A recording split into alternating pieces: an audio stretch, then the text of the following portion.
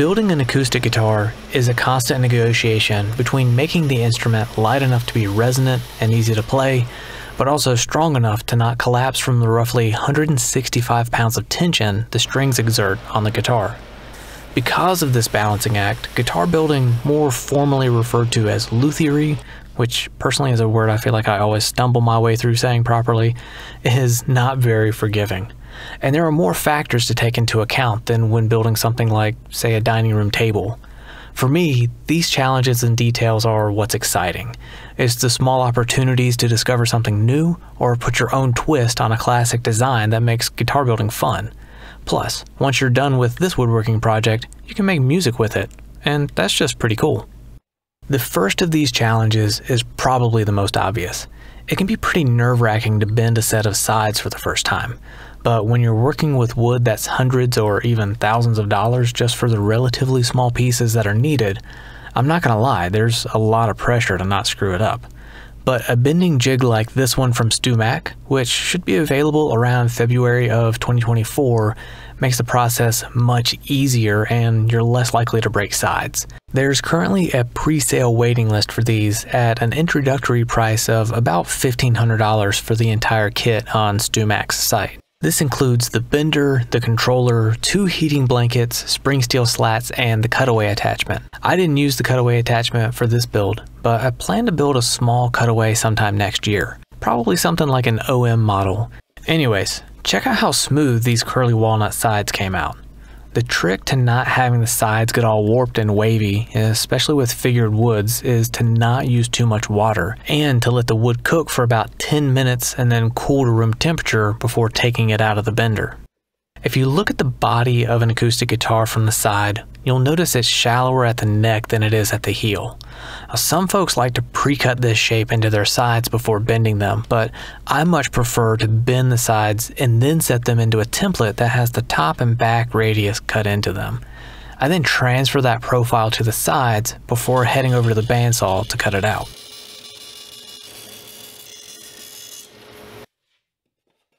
With the sides cut to their rough taper, I now need to cut them to their length. To do this, I set each side into the body mold and I mark my cut lines. To give myself every possible advantage to make a nice straight cut with my handsaw, I cobbled together a couple of scraps to hang the guitar side off of, along with a 2-in-1 clamp / straight edge to act as a guide while I make the cut. One thing I realized fairly quickly though is I definitely need to sharpen my old fret slotting saw.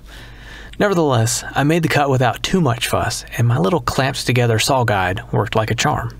With the sides to their proper length and set back in the body mold, it's time to glue in the neck and heel blocks. To do this, I first put a few of the Bessie micro trigger clamps on either side of where the neck and heel blocks need to be to keep them from sliding around once they're actually glued in place. This worked out way better than I expected. I just hope I don't forget about this little hack when it comes time to build my next guitar. With a small block plane, I begin shaving down the top and back of the sides until I'm close to the line I transferred from my templates. Then I mark along the edge and sand each side to its final radius, using a 40-foot radius dish for the top and a 15-foot radius dish for the back. To provide extra surface area for the top and back to be attached to, strips are glued in place along the inside edges called kerfing. Kerfing also adds a bit of rigidity to the sides and helps them to retain their shape until the top and back plates are able to be glued on. I'm using mahogany reverse style kerfing because I prefer the look of it as opposed to traditional style kerfing, but it really just comes down to personal preference. Either one is fine. Next, I make a handful of side braces from a few strips of quarter-sawn mahogany and glue them in place so that they line up with the bracing pattern on the back of the guitar. These braces add a bit of additional strength and also help to mitigate cracks from forming or spreading in the sides. And here I used my micro trigger clamp hack again to keep these braces from sliding around while they're glued in place. With the rim of the guitar wrapped up, I now turn my attention to making the back, and my first stop is at the bandsaw to cut a few slices from this gorgeous board of Claro walnut. Having a drum sander in the shop for tasks like this really speeds up the process, and it allows me to more easily control the grain pattern that's revealed than my previous method of using a router sled and double-sided tape did. I take a few passes off the edges to be glued together at the joiner before setting up a simple shooting board from a few scraps of plywood to refine the glue seam. I carefully run a long sanding block along the edges of the board until a perfectly straight edge is produced. You can also use a hand plane, but this method works just fine as well. After a few minutes of sanding, I check my results. And as you can see, this book match is ready to go into the clamps. Gluing up thin boards like this can be tricky, because if you use too much force, they'll pop up out of the clamps. So one thing you can do to prevent this is just add a couple clamps along the seam to hold things down. Off camera, I sanded the back to final thickness, drilled a set of dowel holes that'll come in handy later, and traced the outline of the guitar onto the back. So while I finish cutting this out and sanding the inside surface of the guitar, I want to take a quick minute and tell you about the sponsor of this video.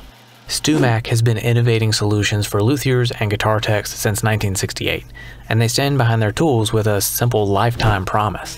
So if a product breaks, wears out, or just doesn't meet your expectations, send it back for a replacement. Simple as that. I was first introduced to StewMac in 2004 during a high school apprenticeship with a local luthier. And over all these years, I've had nothing but great experiences with StewMac's products and customer support.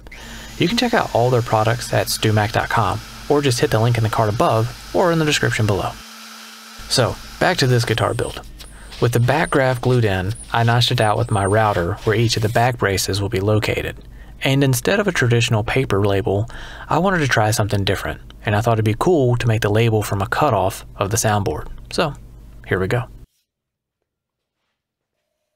Each of the braces for the back needs to be cut from quarter sawn wood. For this guitar, I'm using spruce and radiusing them to match the radius I put on the back of the guitar sides earlier. With that done, I set the back in place on a radiused dish and glue in the braces, doing my best to keep them perpendicular to the center line of the back. Before the back plate is done, each of the braces needs to be carved and sanded smooth. I remove the bulk of the material with standard bench chisels before crowning the top of the braces with a small block plane and sanding all of the edges up to 220 grit. With the back complete, I now shift my focus to cutting notches along the back rim, where the braces on the back will be tucked into the sides. And don't worry, these snaggletooth notches will be covered up in a later step. I promise. To glue the back on, I'm using Titebond 3 because it has a little longer open time than Titebond 2, and I really don't want to be racing against the clock during this step. To line up the back, I have two dowels in the body mold that correspond with the dowel holes in the back that I had mentioned would come in handy later. Well, it's later, and man, those dowels really came in handy. This 1/4-inch plywood template acts as a clamping caul to help even out the pressure from all of those go bars, and it also keeps them from denting the back of the guitar. Once the glue is cured, I mask off the top rim and spray a light coat of shellac on the inside. This helps to seal the wood and gives it a little protection from humidity swings, but mainly, I just like the way it pops the grain and adds some contrast between the different woods. When it comes to picking out the wood for the top of a guitar, there are a handful of common choices. Mainly varieties of spruce are the most popular, but redwood, western red cedar, and even a few hardwoods such as koa and mahogany aren't completely unheard of. For the top of this guitar, I'm using a nice book match set of bear claw Sitka spruce from StewMac. Sitka spruce is one of the more common woods used for acoustic guitar tops and lends itself well to a variety of music styles. I opted for Sitka with this guitar because I felt like its creamy light color would contrast nicely against the dark walnut of the back and sides, but I guess we'll see how it turns out. Since the guitar's top is so critical to the tone production and structural integrity of the instrument, I spend a little extra time making sure that this glue seam is dead on before it goes in the clamps. Over at the ShopBot, I set up to cut the rosette, sound hole, and a slightly oversized profile of the top. I'm just using double-sided tape along with a couple of dowels for alignment. And a little tip I picked up from my buddy James over at Greg Guitar is to use a roller like this one to improve the adhesion when you're working with double-sided tape. For these operations, I'm running an 1/8 inch down bit from Bits and Bits. I've been using their end mills for a little over a year now and have been really happy with the results. They have a wide variety to choose from, including tiny 23 thousandths end mills that are great for cutting fret slots and inlay, or even a slogan into a piece of walnut that's about to get slathered in epoxy. Anyways, if you need some bits from Bits and Bits, you can save a bit on your order. Just type in Woodshop Mike for the coupon code and you'll save $10. Once the epoxy is cured, I head over to the bandsaw and cut a slice off the walnut that the rosette design was cut into. And since I don't really want to start this process over again, I very carefully pry the rosette free using a putty knife. By the way, any guesses who that slogan belongs to? While you mull that over, I'll get on with adding some purfling and share some tips on how to not do this the right way. Adding the center ring of purfling was the easy part, and using Titebond for this glue up was just fine, assuming that I don't glob it on like a toddler during art class. With the rosette in place and firmly seated, I trim up the excess purfling really quick so that I can throw a bunch of little clamps around the sound hole to hold the rosette in place while the glue cures. Up to this point, things are going pretty well. I could have used CA glue to get through this process a little faster, but with that approach, you run the risk of staining the spruce, and I definitely don't want that to happen. Well, here's where I would have done things differently. For the outer ring, I went with 2 strips of purfling, but since PVA glue has a tendency to swell wood fibers because it's water-based, that made installing both strips of purfling a bit difficult. So, next time, I'd just go the CA glue route, and before you regale me about how it can stain the spruce top, I have a trick up my sleeve that I was just too stubborn to use. A light coat of shellac will seal up the grain and prevent the CA glue from staining the wood. Then, when you sand everything down, that shellac will be removed, and you'll be left with just a nice, crisp purfling line. Off camera, I sanded the rosette flush and brought the top down to final thickness in preparation for adding the braces. I transfer the bracing pattern from this template that I cut on the CNC and then go ahead and rough out all the braces from quarter sawn spruce. The underside of all the braces will also be radius to match the radius that was added to the top edge of the guitar's sides.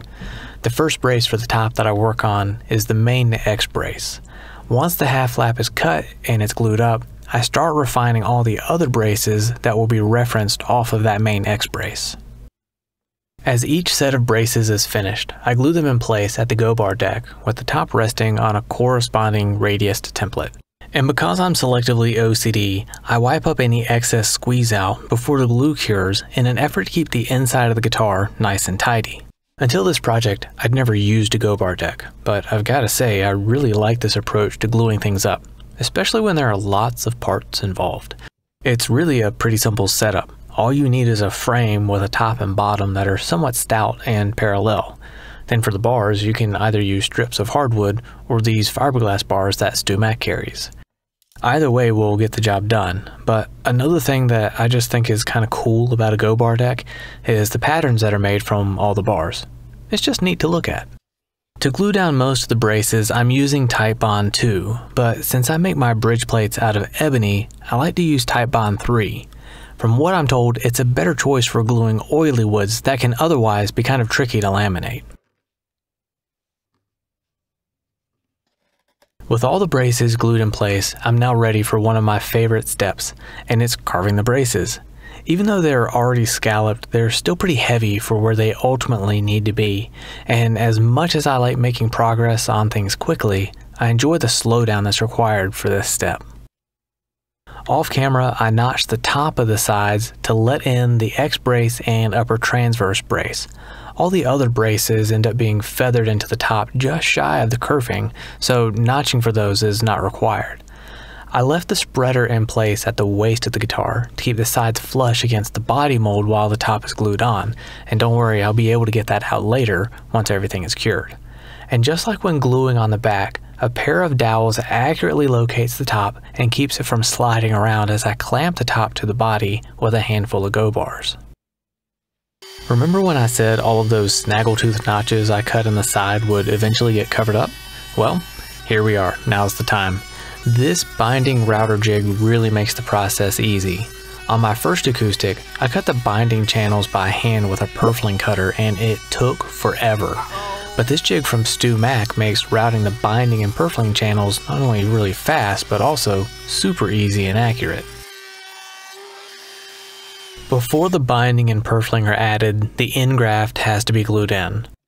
For this guitar, I'm going with a wedge design made from the same walnut I used in the rosette and trimmed on either side with strips of black, white, black purfling, and this is going to match the rest of the guitar. Once this is glued in, I carefully cut the purfling and binding to size and dry fit the pieces about 12 times before gluing them in place. For the binding on this guitar, I'm going with ebony, and I bent that to shape while using the bending jig when I already had it set up from bending the sides earlier. To glue the binding and purfling in place, I'm again going with Titebond 3 because of its longer open time. But now, unlike earlier, when the wood swelling could cause issues because of using water-based glue, for this process, it can actually be helpful if the wood swells a little bit, because it can help to fill in any minor discrepancies that may be in the binding and purfling channels. And just a quick aside, a tape dispenser is super helpful to have for this step. With most of the details ironed out on the body, it's time to focus on making the neck. I'm going to go ahead and be completely honest. I wasn't sure what woods I wanted to make the neck out of. I could see a maple neck with walnut accents looking good, but a walnut neck with maple accents could also look amazing. So I'll just make one of each, and we'll see which one looks better with the guitar. For a guitar neck, you ideally want a straight quarter sawn blank to work with. So if you're making your own neck from a single piece of wood, you want a big chunk of quarter sawn material. But if you're making a laminated neck like I'm doing here, you want to work with flat sawn stock. That way, when everything is glued up, you'll be left with a blank that's quarter sawn. If you're not sure what the difference is between quarter sawn and flat sawn lumber, it just refers to the direction of the growth rings when you're looking at the end of a board. The growth rings in a flat sawn board will be mostly flat, where the growth rings in a quarter sawn board will be mostly vertical. Some folks debate just how critical this actually is, but given that quarter sawn lumber is more stable, that's the route I'm going to go for my guitar necks. At some point, I'll likely make a jig for holding acoustic guitar neck blanks to the CNC, but for now, double-sided tape is going to do the trick.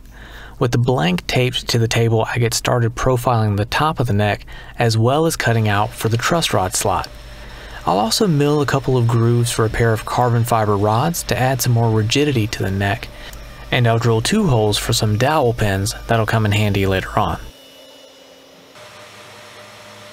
Before I get all carried away and overly excited and just yank this thing off the table, I've learned to take a minute and double check that everything has actually been cut to the proper size. The last thing I want to do is try and reposition something by hand without a reference edge or dowel pin to help me line things back up. But the good news is, everything came out great, and I'm ready to profile the back of the neck. Before carving the back of the neck on the CNC, I first need to cut away the bulk of excess material. So after I trace the side profile of the neck onto my blank, I fire up the bandsaw and get to work. Now, if I'd been thinking ahead, I would have made this blank just a few inches longer. Then I could have cut 2 necks from a single blank. Guess I'll have to put that on the list of things I hope I don't forget before I build my next guitar. One thing that's critical for the next operation on the CNC is for the headstock to be supported. If it's not, it'll chatter under the cutter. At a minimum, I won't get a smooth cut, but depending on how bad that vibration gets, the neck could completely come off the table and be ruined. To support the headstock, I made this wedge, and I have the neck clamped to my table saw because it's a large flat surface, which makes it an ideal place to accurately tape the wedge to the headstock. Back over at the ShopBot, I lay down a few strips of double-sided tape where the next operation is programmed to run, and I go over the tape again several times with that roller I've already mentioned to make sure it has as good of a hold as possible on the MDF spoil board. To locate the neck on the CNC, I have a pair of 16th inch dowels that are about a 1/4 inch long, and those are going to register in some corresponding holes in both the CNC table and the neck. Even though this tape has a pretty incredible hold, and the neck will be somewhat held in place with those small dowels, I programmed the ShopBot to run a little bit on the slow side and to also take shallower passes while roughing out the neck. I really don't want to see this thing come loose and get mangled up in the cutter.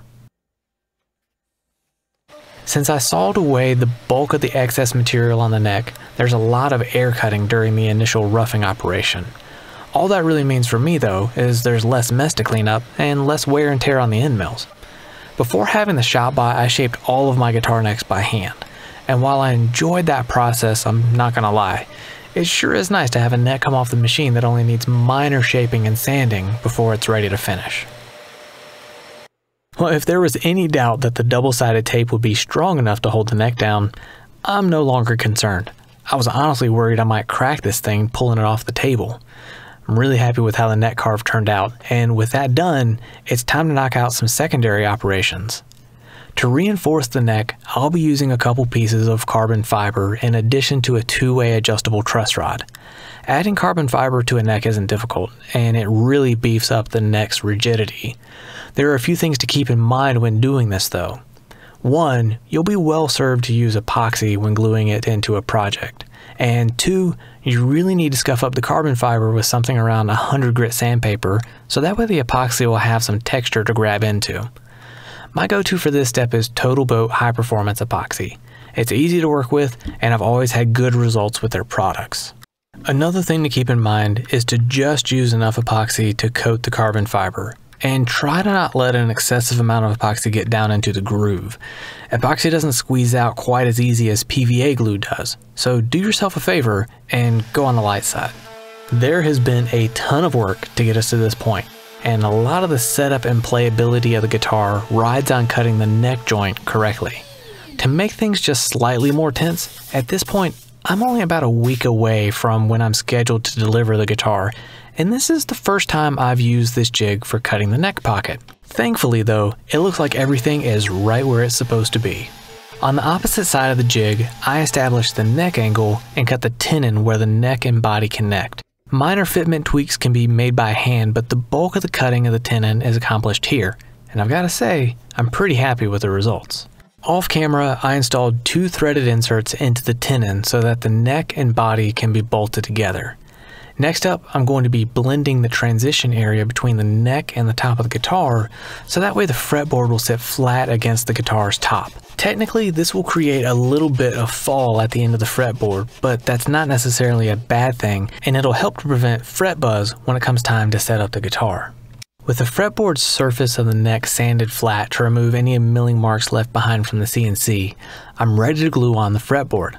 Now, it's really important to not slather glue all over the truss rod for obvious reasons, so what I do is cover it up with a thin strip of tape, and bonus points if I remember to remove the tape before the clamps go on. So remember those 16th inch dowels I used to locate the neck on the CNC? Well, they're pulling double duty because I also use them to locate and hold the fretboard in place while it's glued to the neck. Now all I have to do is cover it up with a bunch of my favorite red clamps and go grab a bite to eat while the glue cures.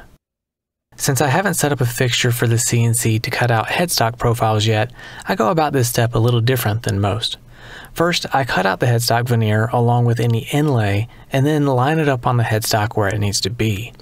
I again use a pair of 16th inch dowels to keep the veneer from sliding around while it's being glued in place, and I set a 3/4 inch thick piece of plywood on top as a clamping caul. This ensures even clamping pressure as the clamps go on.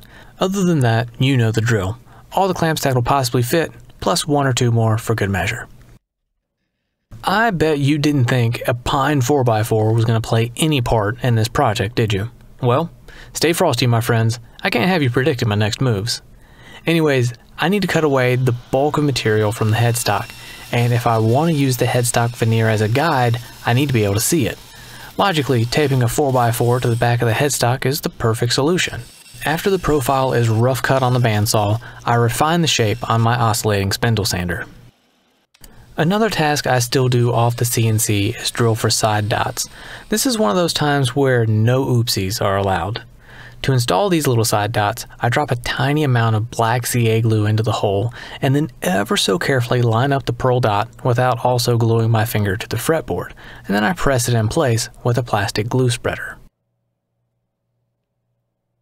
One of the last things to do before we get into the home stretch of final sanding and finishing is to drill for the tuners. The tuners I've picked out for this guitar are really nice, and I cannot wait to get them installed. Getting the guitar ready for the best possible finish is no quick task. After each grit, I wipe down the guitar and blow off the work surface to remove any loose grain left behind from the sandpaper, and I work my way up to 400 grit. For this guitar, I'll be going with a high gloss finish, and I want it to be super smooth. So before I get to spraying, I need to fill the grain and establish a dead flat surface. In the past, when I've used epoxy as a grain filler, I've squeegeed it on, but that requires a lot more time sanding. So this time around, I'm using a completely different technique. I'm basically spreading a thin layer of epoxy on the guitar and trying to wipe off every last bit of it. And no, these aren't blue shop towels. That will leave you with an absolute mess to clean up. These are lint-free Chem wipes, and I have a link for the ones I used below. I'll likely apply 3 to 4 coats like this, scuff sanding between them until I'm happy with the surface. And a quick hat tip to my buddy Ty over at Shock the Fox for introducing me to this approach over the squeegee method for grain filling with epoxy. The last part to knock out on the ShopBot is the bridge. I wanted to do something a little different than the standard bridge design that's slightly more than a bulbous rectangle, and this is what I came up with. I might tweak the design a bit down the road, but for now, I'm pretty happy with it. There are 2 ways to deal with glue surfaces under the bridge and fretboard. I prefer to mask off these areas rather than have to scrape away the finish afterward. To have a clean transition between the bridge and the top, I have made an undersized bridge and used that as a template. This will result in just the slightest amount of finish being under the perimeter of the bridge, but it's not detrimental to the strength of the glue joint. Since I don't have my explosion-proof ventilation system set up in the finishing room yet, and I'm using a solvent-based finish, I'll be spraying the guitar outside. The downside is the potential for bugs or dust to land in the finish. The upside is great lighting and no nasty fumes in the shop. Maybe when I wrap up my finishing room, I can also set up a better way to spray my guitars too, rather than swinging them around on a stick and praying that I don't drop it. Over the course of 2 days, I applied 6 thin coats of finish. After the first day, I level sanded everything before spraying the final 3 top coats. After that, I let the finish cure for 24 hours, level sanded again, and worked my way up to 1500 grit before buffing it to a high gloss. Now, if you sand in a crosshatch pattern like I'm doing here, make sure you finish off each grit by following the grain direction. This will make the scratch pattern disappear against the background of the wood grain. When gluing oily woods like ebony, especially for a critical glue joint, it's a good idea to rough up the surface with something like 80 grit sandpaper. I'm not quite as worried about glue squeezing out with this step because it will easily wipe off the finish, so I go a bit more liberal with the glue application here. To align the bridge, I'm using 2 1/8" drill bits because apparently I don't have any 1/8" dowels in the shop. And I'm using StewMax bridge clamping caul along with a few sound hole clamps to evenly apply pressure. Oh, and one quick tip here is to wax the dowels or drill bits. The last thing you want to deal with now is a piece of metal sticking out of your bridge. That'd be unique for sure, but it's not going to be quite as much fun to play. Even though this is a bolt-on neck, I still need to glue the fretboard down to the top. If I don't, I run the risk that the end of the fretboard will move around a bit during seasonal temperature changes, or that the lower frets will buzz when the guitar is played, and nobody wants that. These Waverly tuners are not only insanely smooth, but I absolutely love the open back design. The bushings with these tuners press in, so you've got to make sure the hole size in your headstock is dead on for a proper fit. The only trouble I had was keeping them from spinning around because that headstock was so slick. So I ended up laying down a few strips of painter's tape to help hold the tuners in place while I marked the screw locations with an awl. I then pre-drilled for all the mounting screws and made sure to not drill too deep with the help of a little depth gauge tape flag before putting the tuners back in place. When working with small screws, applying a bit of wax to the threads will help things go much smoother. You can use most any kind of wax really, but my go-to is standard paste wax because it's sticky and stays on small threads just a little bit better. There are a handful of small tasks left to wrap up, like making the nut and saddle, leveling and polishing the frets, and drilling out the bridge for the bridge pins. But for now, let's keep it simple so we can string it up and make a little music. While I was in Nashville, I had the opportunity to meet up with a great picker, Oran Thorton, and he ran this guitar through the paces before I headed off to hand deliver it to the Carhartt store right on Broadway in downtown Nashville. And man, did he make this guitar sing. So if you're ever in the area, go check it out and let me know what you think.